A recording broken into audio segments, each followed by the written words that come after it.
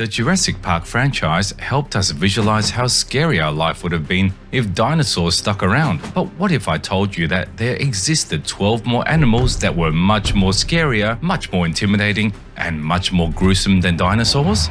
Number 12. Titanoboa. Titanoboa is one of the most intimidating species of snakes that ever existed. It lived during the Paleocene epoch, which is approximately 60 to 58 million years ago. It is also one of the largest snakes to have ever lived on Earth, with a total body length of approximately 12.82 meters and a body mass ranging between 1,610 to 2,500 pounds. It was first discovered in 2009 by Dr. Jonathan Block and his team. They found remarkably well-preserved fossils of Titanoboa at the Cerrejón coal mines in Colombia, which included vertebrae, ribs, and other skeletal remains. These remains provided crucial evidence for the existence of Titanoboa, and subsequent studies helped scientists reconstruct its anatomy and lifestyle. Titanoboa's body was massive and cylindrical, with a long muscular tail and a relatively short head. It had numerous vertebrae much larger than those of modern snakes, which allowed it to support its massive body weight. Its skin was relatively smooth and covered in scales,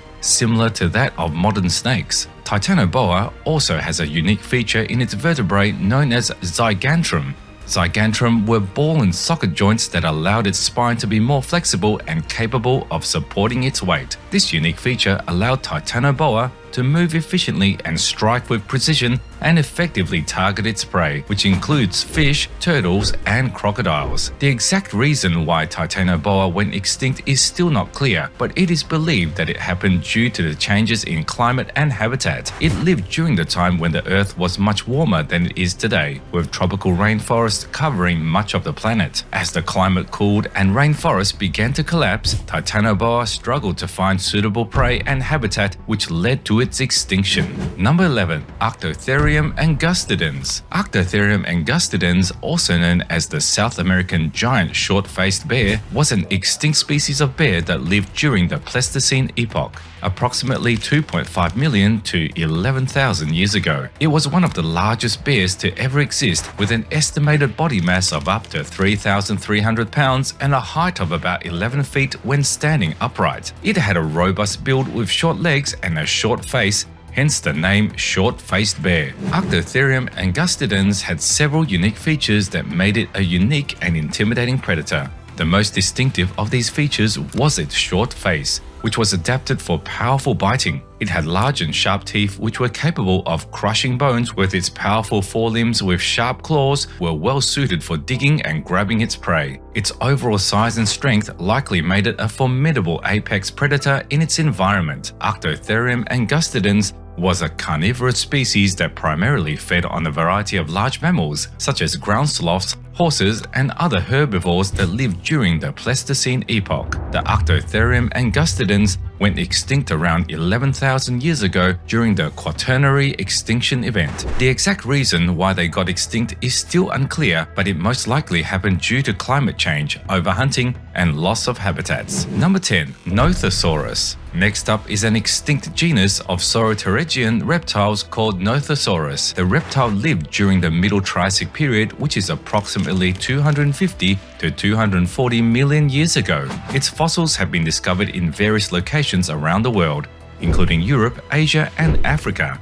Nothesaurus had a streamlined body with a long neck and a pointed snout, similar to that of modern-day crocodiles, which made it suitable for aquatic life. Its body was covered in scales and it had paddle-like limbs with sharp claws modified for swimming. It also had large eyes and nostrils located near the top of its skull, which made it capable of spending extended periods of time submerged below the surface to ambush its prey from below. Nothesaurus's length ranged between 4 to 5 meters. Its streamlined body allowed it to move efficiently through the water and capture its prey. It was a carnivorous reptile that fed on a variety of marine prey, including fish, cephalopods, and other small marine animals. Nothesaurus played a key role in the evolutionary history of marine ecosystems during the Triassic period. Its fossils discovered from different parts of the world provided vital insights into the evolutionary adaptation of reptiles to marine environments, shedding light on the transition from land-dwelling ancestors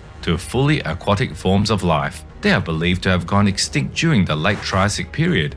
Researchers believe that their extinction is a result of changing environmental conditions during the late Triassic, such as shifts in sea levels and ocean temperatures, as well as competition with other marine reptiles. Number 9. Jackalopterus. This creepy-looking creature is called Jackalopterus. It is an extinct genus of Europterid, a group of ancient aquatic arthropods commonly known as sea scorpions. Jackalopterus lived during the late Silurian period, which is approximately 460 to 450 million years ago. It was first discovered in 1914 by the German paleontologist Otto Jackel from fossil specimens found in the Bundenbach Shale in Germany. Jackalopterus was one of the largest arthropods that ever lived. Some researchers suggest that it had a total length of approximately 2.5 meters, including its long spiny appendages. Jackalopterus's body was segmented into a distinct head, a pair of large compound eyes, and two large grasping appendages called chelicerae.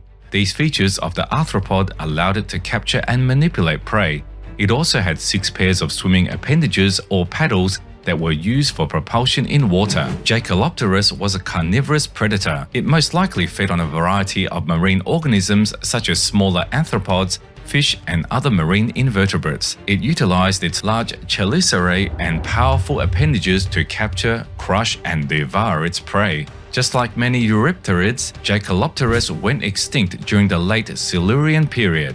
We still don't have a definitive answer as to why it happened, but it most likely happened due to multiple reasons such as environmental changes, competition with other predators, and other ecological factors. These factors slowly reduced the Jackalopterus numbers during the later periods, and they eventually went extinct by the end of the Permian period. Number 8. Phobaromas pattersoni. The prehistoric creature is from an extinct species of giant rodent that lived during the late Miocene epoch, which is approximately 10 million years old. They were mostly found in an area that is now known as Venezuela. It is the largest known rodent that has ever lived, and its fossils were first discovered in the Urumaco Formation in northern Venezuela in the year 2000.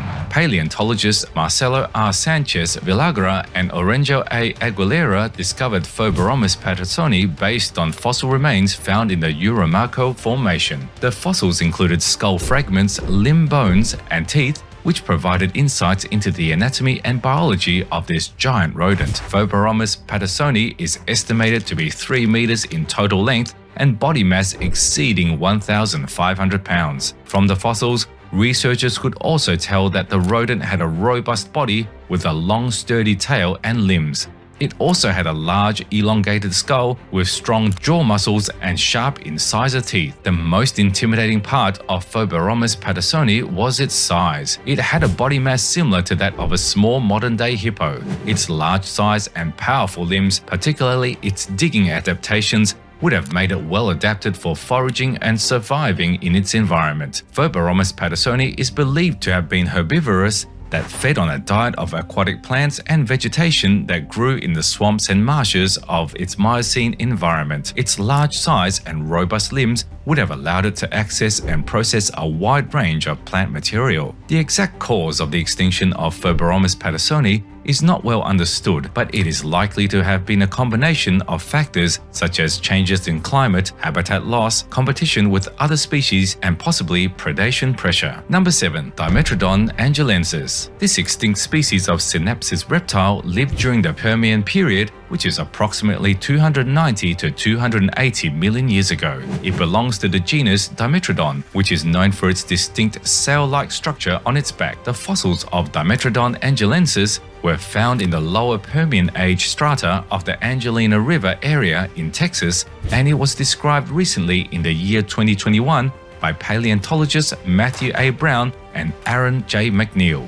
Dimetrodon angilensis was a large reptile that measured around 3.4 meters in total length and weighed over 440 pounds. Its sail was one of its most distinctive features, and it likely played a role in its intimidating appearance. The sail was made up of elongated spines that created a formidable silhouette. It also had large sharp teeth and a carnivorous skull shape with powerful jaws well suited for hunting and feeding on other animals. Its diet consisted of a variety of prey, including early amphibians, reptiles, and other small animals that were present in its ancient ecosystem during the Permian period. Dimetrodon angilensis went extinct during the Permian-Triassic mass extinction event. During this mass extinction, 90% of marine species and 70% of terrestrial species became extinct, which is the largest in history. It mostly happened due to changes in climate, habitat loss, and competition with other species. In terms of evolution, Dimetrodon angilensis is an important example of the diversity of life forms that have existed on Earth and evolutionary history of synapsis reptiles. Number 6. Scudosaurus. Scudosaurus is an extinct genus of Pariasaur parareptiles that existed around 252 to 251 million years ago during the late Permian epoch. Its fossils were discovered in the Sokolki assemblage zone of the Malokinelskaya Formation in European Russia, near the Ural Mountains. The first Scudosaurus fossils were described in the late 19th century,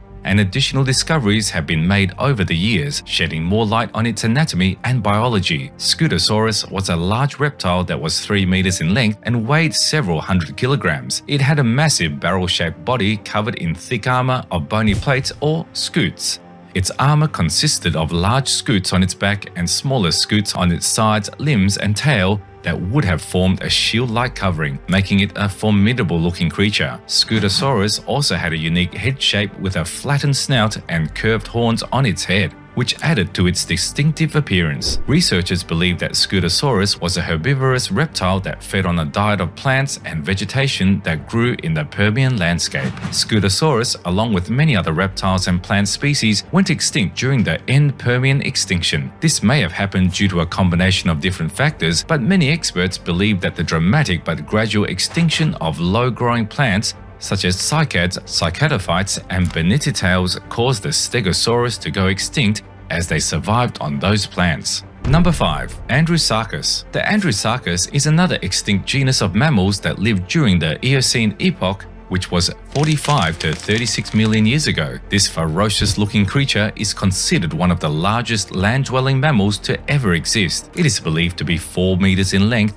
and up to 3,300 pounds in weight. Its fossil was first discovered in the early 20th century in Mongolia, and the genus was named after an American naturalist and explorer, Roy Chapman Andrews. Androsarcus had a long, slender body with a large skull and a relatively short tail. It had really sharp, serrated teeth, powerful jaws, and well-developed sense organs, indicating that it was a formidable predator. Its serrated teeth suggest that it had a powerful bite and was adapted for hunting. Researchers also believe that the structure of this body allowed for more agility and maneuverability while hunting. However, the exact appearance and anatomy of Androsarcus are still debated, as the fossils of this genus are fragmentary and incomplete. Due to its large size and powerful jaws, scientists have proposed that Androsarcus was a top predator which fed on a variety of prey, including other mammals, reptiles, and even large herbivorous animals. Androsarcus went extinct during the Eocene epoch and did not leave any known descendants. The reasons for its extinction are still unclear, but it likely happened due to a combination of environmental changes, competition with other mammals, and other factors contributing to its demise.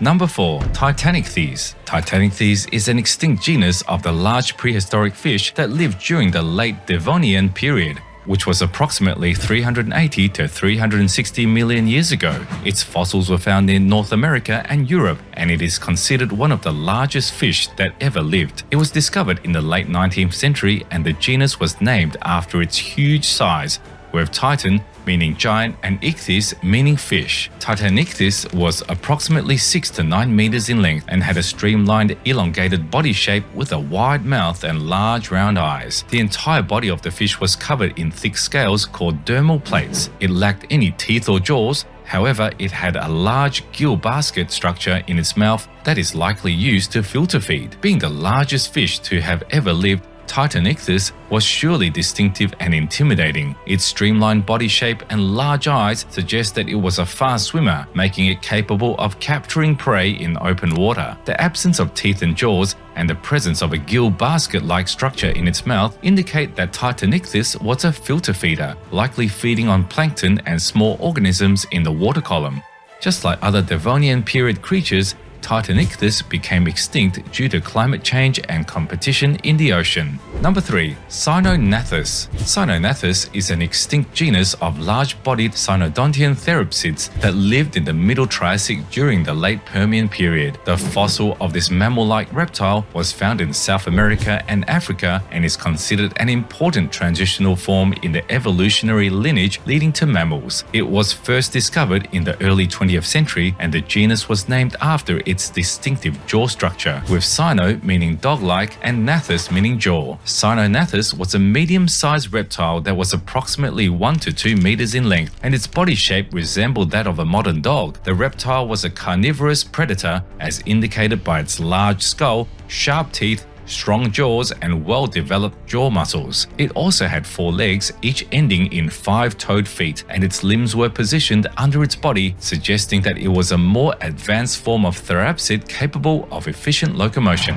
Cyanonetheless fed on small to medium-sized prey animals. Its large skull, sharp teeth, and strong jaws allowed it to easily capture and kill its prey. Fossil evidence indicates that Cyanonetheless had a complex set of teeth with different shapes and sizes, which may have allowed it to consume a variety of prey, including insects, small reptiles, and early mammal relatives. Cyanonetheless started to go extinct during the late Permian period, but some of its relatives survived and eventually gave rise to the first true mammals during the Mesozoic era. These early mammal relatives underwent further evolutionary changes and diversification, leading to the wide array of mammals that exist today, including humans. Number 2. Mosasaurus. The late Cretaceous period was a time of diverse marine life where many aquatic creatures lived, and amongst these aquatic creatures was Mosasaurus, which was known to be one of the deadliest predator reptiles. The fossils of Mosasaurus have been found in various parts of the world, including North America, Europe, Africa, and Asia. The genus was first described in the early 19th century based on fossils found in the Netherlands, and it has since been the subject of extensive study and research. Mosasaurus was a large marine reptile that had an estimated length of up to 15 to 18 meters, or even larger, depending on the species. It had a streamlined body with a long, powerful tail and paddle-like limbs adapted for swimming. Its skull was elongated and equipped with sharp teeth, indicating that it was a carnivorous predator. The most unique feature of Mosasaurus was its flexible jaw.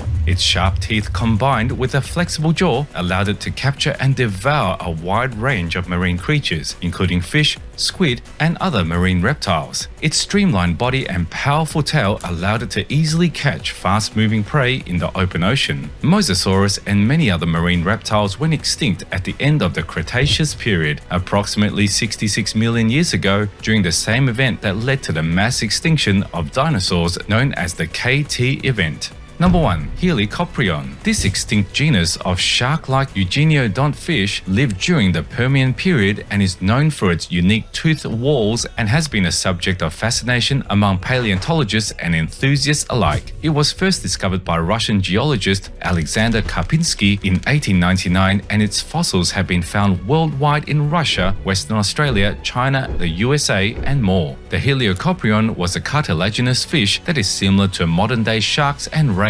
However, what makes it truly unique is its distinct spiral-shaped tooth walls. These tooth walls were located in the lower jaw, and they formed a spiral shape resembling a circular saw or a buzzsaw. The exact position and purpose of these tooth walls have been a topic of scientific speculation, with various hypotheses proposed over the years. This arrangement of teeth would have allowed Helicoprion to capture and slice through its prey, making it a formidable predator in the ancient seas. Its tooth walls and other anatomical features indicated that it was a carnivorous predator that fed on a variety of marine creatures, including fish and other marine organisms. Helicoprion went extinct about 225 million years ago. The exact cause of the extinction is not fully understood, but it is believed to have been related to a combination of factors, including changes in sea levels, climate, and other environmental changes.